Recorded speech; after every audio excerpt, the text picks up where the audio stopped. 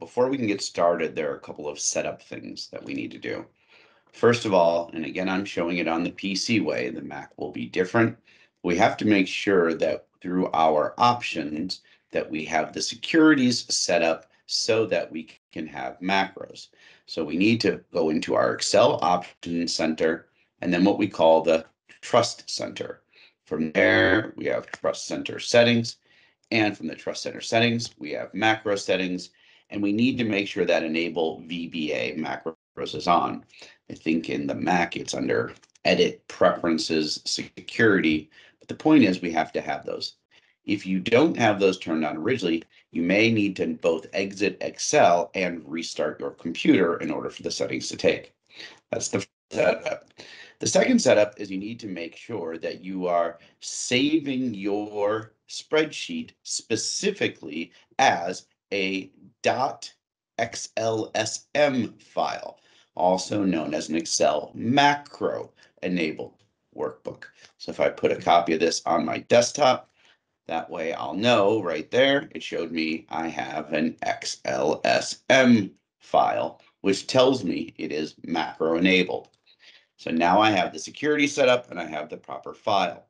Next thing we need to do is take a copy of our assumptions tab and make a separate tab for which we will hide. So we're going to right mouse click on top of that. We're going to move or copy. We're going to create a copy. I always like scooching them next door to each other and then click OK. We can leave it named assumptions 2, or if you like, you can rename it as I did assumptions static. Now, if I hit that, though I already have one since I'm using my macro already, so I'm just going to call mine assumptions static 2. And now we have that version waiting for us, which we will then now hide. From there, we're going to start off on our assumptions tab, and here is where we're going to create the macro. And when we create it, you need to make sure you're pressing the commands exactly as I state them, because Excel is going to go ahead and record every single thing that you do here. And if you miss a step or include extra steps, it has the possibility of corrupting the macro. So here we go. Let's navigate to the View tab. Under Macros, we're going to record a macro. I'm going to call it reset, but because I've made a couple of them already, I'm just going to give it a random number like reset number 3. And I want to make sure I'm storing it in this workbook, not in any other workbooks or open workbooks, but this one right here. Once I click OK, Excel is now recording. So here comes the keystrokes specifically in an order. First, left click on the Assumptions tab. Right click on the Assumptions tab. Unhide. Unhide the assumptions static that you just created. Make sure you left click to select it, even if it's the only one that you see, and then click OK. I'm going to left click onto the Assumptions tab again. I'm going to put my cursor starting up in my first values. I'm going to highlight all these values down through and including the end. From there, I'm going to copy. And I'm going to go to my Assumptions tab and left click. Then I'm going to left click on my starting point. Then I'm going to go ahead and paste. I'm going to left click onto the Assumptions tab. I'm going to hit the Escape key to stop the copying process. I'm going to right mouse click onto the Assumptions tab.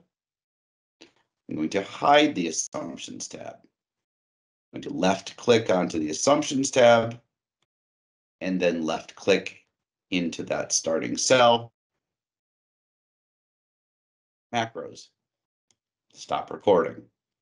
Now it's done recording what we're doing, and we can take a look at it quickly. If I go to macros and view macros, the one I just recorded was number 3, I think.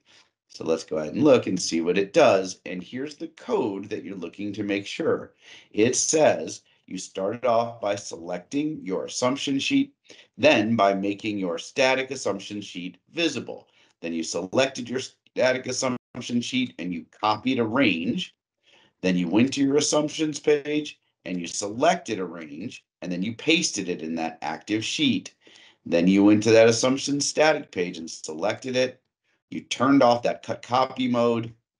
Then you selected that assumption static and you hit it. And then you selected your assumptions and then you started with that range and that was the end. So that should be the recording of your macro. Now that you have the macro recorded, your last step is to attach it to a button that goes in your navigation toolbar. So I'm just going to insert a text box right here. I'm going to type reset number 3 because it's the one we were working on. Obviously, you can customize it, color it, etc. But I'm going to move my cursor right to the edge, and then I'm going to right mouse click on that cursor, and I'm going to assign a macro. And then from there, I should be able to click reset 3, and then OK. And then when I click off of it, it should become a button for me. So that way, if I make a change, like, whoops, I typed something in, and that totally broke my income statement, what if I go back and hit that reset button? Now everything should reset to back to where it was. And if I look on the income statement, everything is fixed. So that is how you record the reset macro.